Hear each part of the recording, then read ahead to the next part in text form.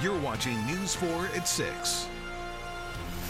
Frontline workers have kept this country moving for the past 7 months. Still are. Well, today they're being recognized. News 4's Derek Ward takes a look at the special tribute sewn in their honor.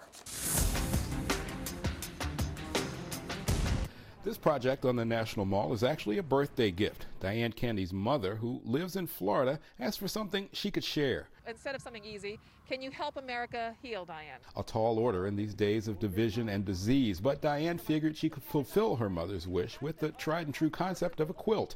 Individual panels telling the stories of the times. America has been using quilts for hundreds of years. While the usual needle and thread just wouldn't be practical, there's a common thread running through this era: the novel coronavirus, the frontline workers, and the victims. Some panels done by artists, some by children. We've had people from as young as 2-year-old to 95 years old.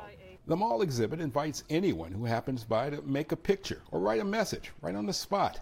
There's the visiting student from Hungary. We are going to get through this, and please very much. The man doing his part for the cause via a virtual marathon with a message for the frontliners. We haven't forgotten them.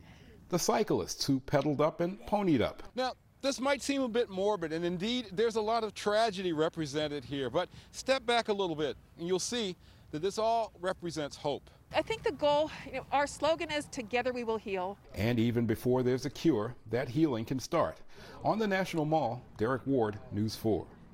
Yeah, a lot of hope out there on the mall. That exhibit is gone now, but you can find out how to virtually contribute by going to COVID19 U.S. honorquilt.com. When you do, you'll be able to find out how you can submit your own panel for the Quilt Project.